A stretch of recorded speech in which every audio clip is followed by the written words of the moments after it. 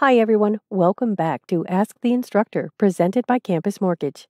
Today's question is, should income or a loss from side self-employment showing on the tax returns be included in the ratios on a conventional loan, even though the borrower has adequate income from a job to qualify?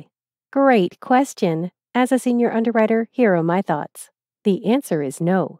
Neither Fannie Mae nor Freddie Mac require that income, or even a loss from a self-employed second job, be counted when calculating the qualifying ratios, even if it appears on the borrower's federal income tax returns.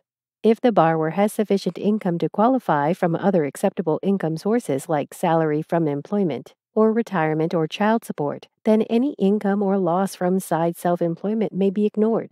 This concludes our 1-minute video. As always, don't forget to download our course catalog at campusmortgage.org.